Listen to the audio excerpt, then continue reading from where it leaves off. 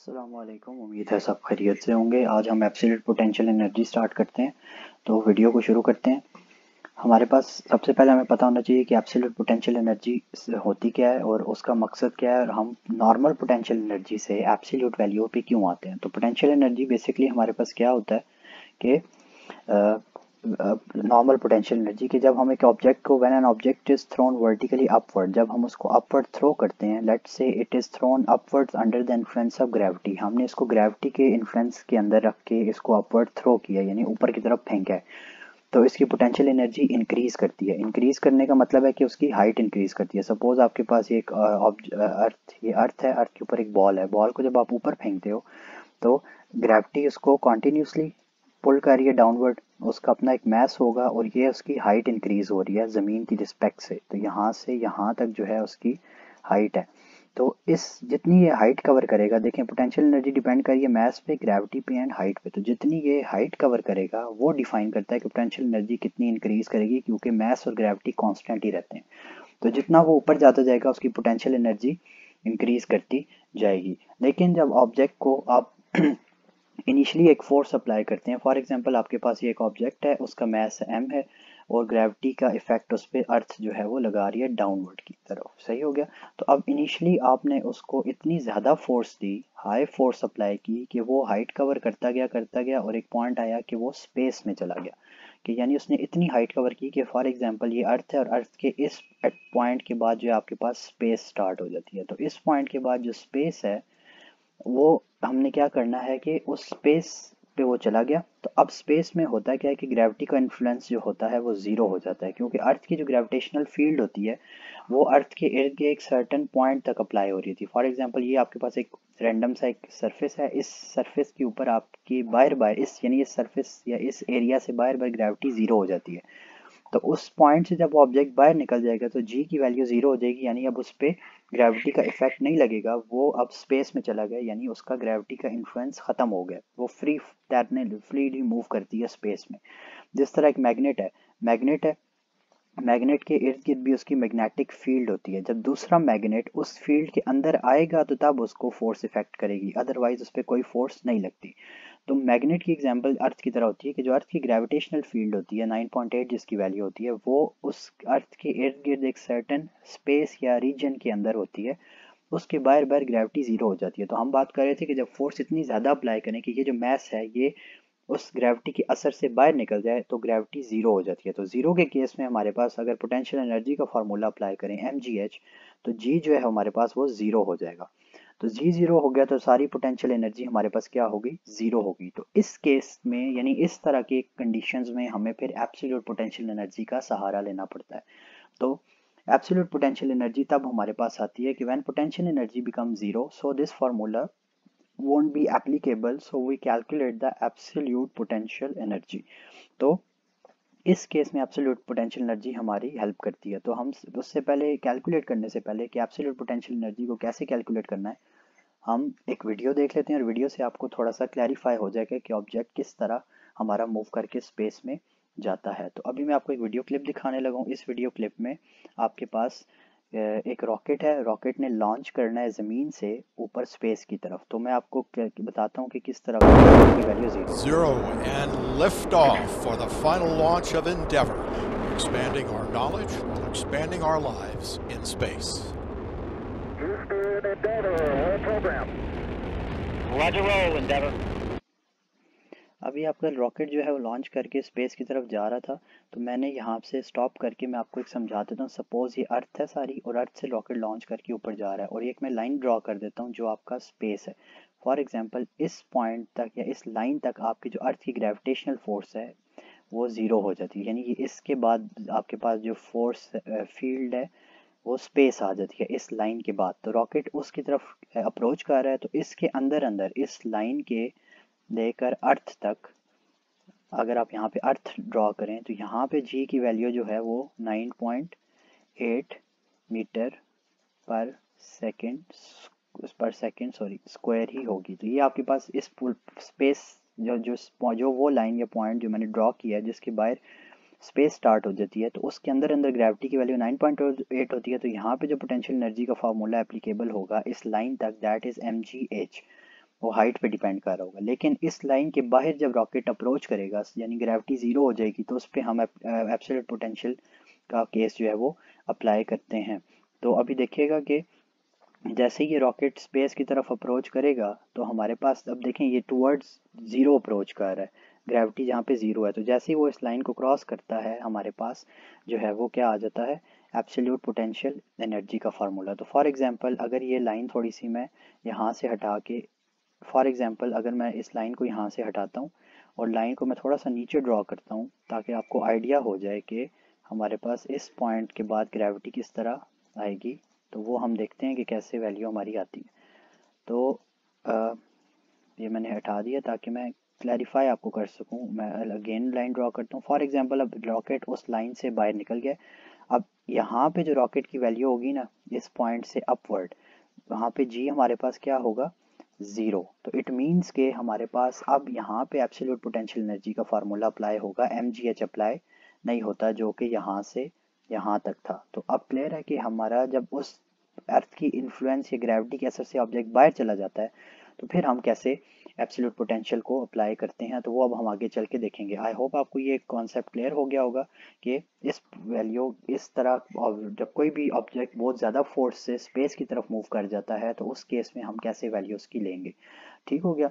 तो अब हम एक उससे पहले हमारे पास एक मैथमेटिकल हमने एक मॉडल तैयार करना है जिससे हमें आइडिया हो जाए कि हम कैलकुलेशन जो है वो कैसे करेंगे। तो सपोज हमारे पास ये अर्थ है, अर्थ के ऊपर एक मैस m1 पड़ा हुआ है, m1 है और अर्थ के सेंटर से हम सारे डिस्टेंसेस लेते हैं, अर्थ के सेंटर से। तो इसका जो डिस्टेंस है अर्थ के सेंटर से, फॉर एग्जांपल ये पॉइंट वन हम इसको कह देते हैं, इस पॉइंट वन पे पड़ा हुआ है और इसका अर्थ के सेंटर से जो डिस्टेंस है दैट इज आर वन, ये हमारे पास आर वन डिस्टेंस पे पड़ा हुआ है। ठीक हो गया। हमने इस और यहाँ पे हमारे पास स्पेस है, इस स्पेस को हम कह देते हैं कि ये nth पॉइंट है, कोई भी एक नंबर ले लेते हैं कि ये nth पॉइंट है और ये फर्स्ट पॉइंट है। जब ऑब्जेक्ट फर्स्ट पॉइंट से लेकर nth पॉइंट तक जाएगा तो nth के बाद हमारे पास ग्रेविटी जीरो हो जाएगी, तो वहाँ पे पोटेंशियल एनर्जी एब्सोल्यूट हो जाती है, तो हमने वो कैलकुलेट करना है। ठीक हो गया। तो अब हमने इस पूरे पाथ को स्टेप्स में डिवाइड कर लेना है अपनी मर्जी से। ये एम फर्स्ट पॉइंट था, फॉर एग्जांपल मैं कहता हूँ ये सेकंड पॉइंट है, ये थर्ड पॉइंट है, ये फोर्थ है and up to so on, चलते चलते हम nth पॉइंट पे जा रहे हैं। तो this is your second point, this is your third point and so on. तो अब हमने क्या करना है कि मैथ्स हमारा सबसे पहले क्या करेगा, एम पॉइंट वन से पॉइंट टू की तरफ जाएगा। ठीक हो गया। तो पॉइंट वन से पॉइंट टू की तरफ जाते हुए सबसे पहले हम डिस्टेंस कैलकुलेट कर लेते हैं। अगर अर्थ के सेंटर से पॉइंट वन का डिस्टेंस जो था वो आर वन था, तो अर्थ के सेंटर से लेकर पॉइंट टू तक जो डिस्टेंस बनेगा यानी इस पॉइंट तक, वो हमारे पास क्या होना चाहिए, आर टू। क्लियर है। तो आर, अगर ये सारे का सारा आर टू है और ये सारे का सारा आर वन है, तो हमारे पास दो पॉइंट्स के बीच का डिफरेंस कितना होगा, that would be are to minus are one, और इसको हम क्या देते हैं डेल्टा आर। तो हमारे पास दोनों पॉइंट्स के बीच का जो डिस्टेंस है दैट इज डेल्टा आर। ये जो हमारे पास है कि दो point two minus point one के बीच का फासला are to minus are one. इसी तरह टू के थ्री के बीच में और थ्री के फोर के बीच में और फोर से nth पॉइंट के बीच में आपके पास डिस्टेंसेस आ जाते हैं। हमने इसको डिवाइड इसलिए किया है क्योंकि हम हर स्टेप पे इक्वली वर्क डन कैलकुलेट करेंगे और उस वर्क डन की कैलकुलेशन के बाद हम उसको एज अ होल वन से n तक की वैल्यू तक ले जाएंगे, तो हमारे पास पोटेंशियल एनर्जी का फार्मूला आ जाएगा। आई होप आपको ये मैथमेटिकल मॉडल इसका क्लियर हो गया होगा। अब चलते हैं इसकी डेरिवेशन की तरफ ताकि आपको क्लियर हो जाए कि हमने इसको किस तरह करना है। इसी डायग्राम को लेते हुए हम आगे चलेंगे। सो कैलकुलेशन देखते हैं अब। Value of gravitational force and are square की वैल्यू जो हमने फॉर्मूले में पुट करनी है वो देख लेते हैं कि कैसे डिराइव होगी। बड़ा सिंपल सा है, तो ध्यान से देखिएगा। आपके पास जो है ना, सबसे पहले मैं स्टार्ट करता हूँ कूलम फोर्स से। कूलम फोर्स क्या होता है कि सपोज आपके पास एक दो चार्जेस हैं, एक प्लस है एंड एक माइनस है। अब आपने कूलम फोर्स में इन दोनों के बीच में अट्रैक्टिव फोर्स या इन दोनों के बीच में रिपल्सिव फोर्स, अगर सेम चार्जेस होंगे, लाइक चार्जेस होंगे, तो रिपल्सिव फोर्स आपने इसमें अट्रैक्ट वो कैलकुलेट करनी है। तो कूलम फोर्स जो होती है एफ, वो होती है डायरेक्टली प्रोपोर्शनल चार्जेस की मैग्नीट्यूड के ऊपर, Q1 डॉट और दो आपस में मल्टीप्लाई होते हैं Q2।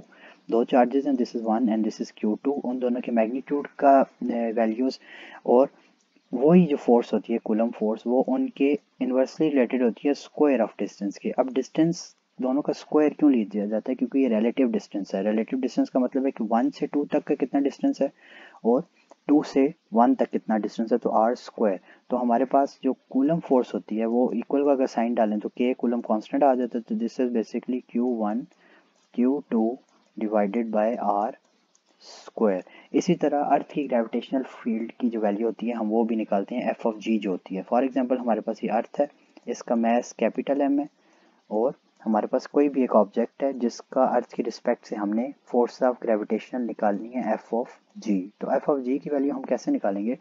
सेम एफ जिस तरह कूलम फोर्स निकाली थी कि एफ ऑफ जी जो होता है हमारे पास वो होता है directly proportional to product of their message.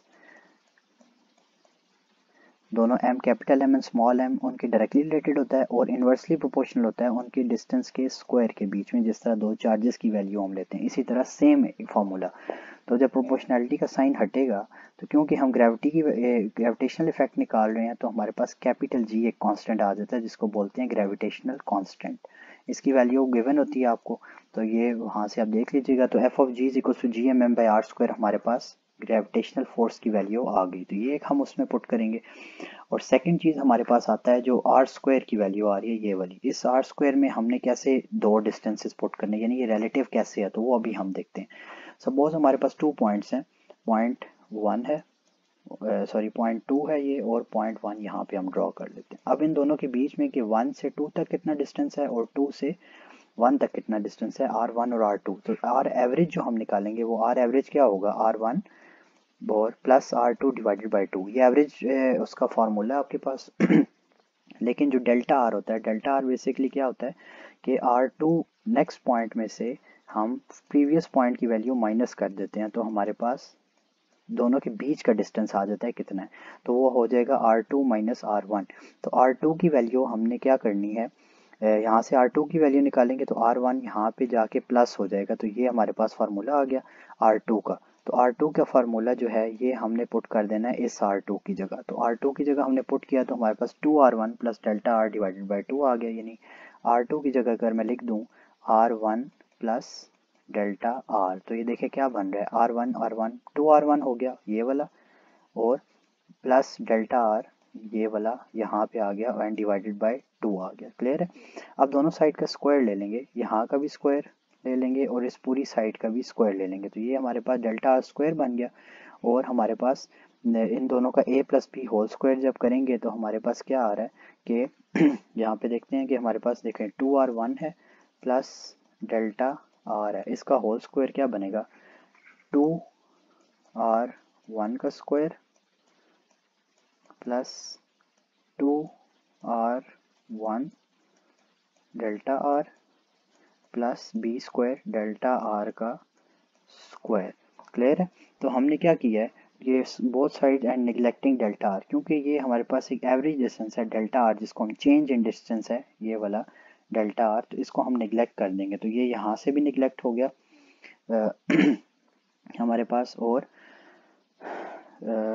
ये यहाँ से भी निगलेक्ट हो गया और ये यहाँ से भी निगलेक्ट हो गया। तो 2 कांस्टेंट वैल्यू है, ये क्या बच गया आपके पास, इसका स्क्वायर लिया तो 2R स्क्वायर यानी 4R1 स्क्वायर डिवाइडेड बाय ये 2 2 ज़ार 4, तो ये 2 1 4 से कट गया और R1 स्क्वायर हमारे पास बच गया, तो this is R square.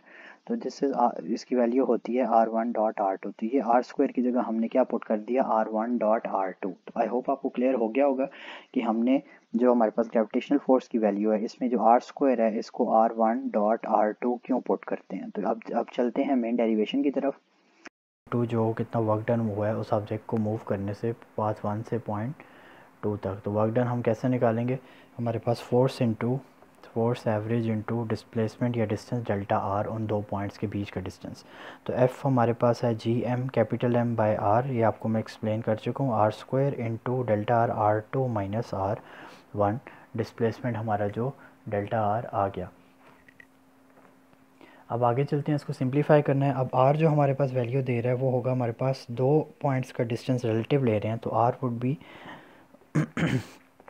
R1 dot R2 into R2 minus R1। अब हमने डिस्प्लेसमेंट को सिंप्लीफाई करना है, तो हम डिस्प्लेसमेंट इसकी टर्म जो है वो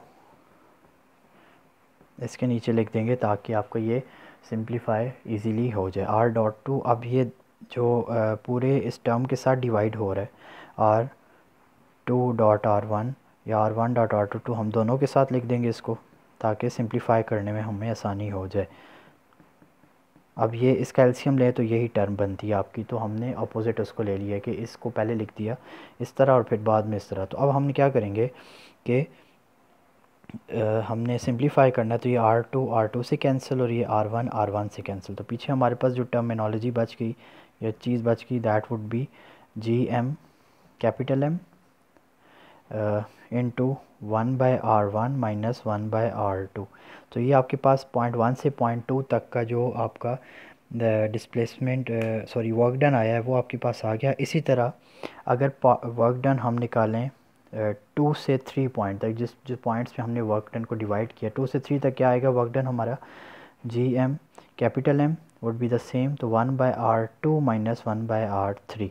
और इसी तरह 3 से 4 का भी निकालेंगे तो ऐसे ही आएगा। तो हम टोटल वर्क डन जो nth पॉइंट का हमने निकालना है, तो n-1 पॉइंट से लेकर nth पॉइंट तक जो टोटल वर्क डन आएगा वो हमारे पास क्या आएगा, G M capital M 1/r n minus 1 minus 1/r n। तो ये हमारे पास जो है nth पॉइंट का डिस्प्लेसमेंट आ गया। अब हमें टोटल वर्क डन चाहिए from point 1 to the point nth। तो टोटल वर्क डन हमारे पास क्या आएगा, टोटल वर्क डन हमारे पास आएगा पाथ या पॉइंट 1 से लेकर n तक, जी एम, इन सारों को हमने ऐड अप कर देना है, 1 को भी, 2 को भी एंड 3 को भी। तो हम ओवरऑल जो वर्क डन हमारे पास सम करके आएगा वो क्या आएगा, G M capital M into 1/r1 minus 1/r2 plus ये वाली टर्म ऐड करेंगे और सारी ऐड करके हमारे पास जो फाइनल टर्म आ जाएगी वो आ जाएगी G M capital M 1/r n minus 1 to 1/r n। ये हमारे पास फाइनल टर्म आ गई, क्लियर। तो अब सब में G M capital M common ले लें तो अंदर बच जाता है हमारे पास 1/r1 minus 1/r2 and plus 1/r, अगर मैं यहाँ पे सारी टर्म्स को ऐड करूँ 2 से 3 को भी, 3 से 4 को भी, 4 से 5 को भी, तो उनको हम ऐड करके लिखेंगे तो यहाँ पे प्लस आएगा 1/r n माइनस 1 से लेकर 1/r n तक टोटल डिस्प्लेसमेंट, क्लियर है। तो अब हमने पॉइंट 1 से पॉइंट nth तक टोटल डिस्टेंस या वर्क डन निकालना है, तो हम G M M into 1/r1 minus 1/r n लिख देंगे। तो this is our work done from point 1 two point n तक, हमारे पास nth वर्क डन हमारे पास इक्वेशन उसकी आ गई, क्लियर है कि अब ये हमारे पास इक्वेशन है। आई होप आपको समझ आ गई होगा। अब नेक्स्ट चलते हैं कि हमारे पास टोटल वर्क डन जो फार्मूला आया है वो क्या आया हमारे पास, work done from point 1 two point n हमारे पास आया है G M capital M 1/r1 से लेकर माइनस nth पॉइंट तक। अब सपोज़ करें कि जो nth पॉइंट है जो रैंडमली हमने लिया था डायग्राम के अंदर वो हमारे पास है infinity point, and nth point is infinity पे है जिसकी हमें स्पेसिफिक वैल्यू नहीं पता। तो हम आर एन की जगह इन्फिनिटी पुट कर देंगे तो मैथमेटिकली 1/∞ इज़ ज़ीरो। सो ये टर्म आपकी ज़ीरो हो गई। तो G M capital M would be 1/r1। तो ये अब स्पेसिफिक पॉइंट पे आप आ गए, एक स्पेसिफिक या ख़ास पॉइंट पे आप आ गए r1 की केस में। तो this is work done from 1 to infinity, clear. तो अब अगर आपके पास जो वर्क डन हुआ है, डिस्प्लेसमेंट कवर हुआ है बॉडी का, वो सिर्फ अर्थ का रेडियस ही कवर हुआ है, यानी ऑब्जेक्ट जो है उसने सिर्फ अर्थ के सेंटर से लेकर आर रेडियस ऑफ अर्थ तक ही डिस्टेंस कवर किया है, तो हमारे पास जो वर्क डन आएगा जी एम एम बाय, इसको हम लिख देंगे आर ई। तो this would be our absolute potential energy, absolute potential energy, क्योंकि एनर्जी वर्क डन ही होता है। तो जो वर्क डन का फार्मूला आएगा वही हमारे पास आएगा एब्सोल्यूट पोटेंशियल एनर्जी का फार्मूला। तो अब एब्सोल्यूट क्यों बोला गया इसको, कि एब्सोल्यूट मैं पहले भी बता चुका हूँ, इसलिए बोलते हैं कि एक फ़िक्स पॉइंट पे कितना एनर्जी उसकी होगी तो उसको हम बोलते हैं एब्सोल्यूट पोटेंशियल एनर्जी, क्लियर है। तो हमारे पास अगर आपके पास अब पॉजिटिव भी आ सकती है और नेगेटिव। अगर towards the gravity object move कर रहा है तो पॉजिटिव एब्सोल्यूट, और अगर away from the gravitational influence या असर, ग्रेविटी के असर से वो बाहर जा रहा है तो नेगेटिव आपके पास आ जाएगा। तो ये आपके पास सिंपल एब्सोल्यूट पोटेंशियल एनर्जी आ गई। ठीक हो गया। तो आई होप आपको क्लियर हो गया कि एब्सोल्यूट पोटेंशियल एनर्जी का। तो कोई भी क्वेश्चन या क्वेरीज हैं आप कमेंट सेक्शन में मुझे बता सकते हैं कि क्या है। टिल नेक्स्ट वीडियो, अल्लाह हाफिज़।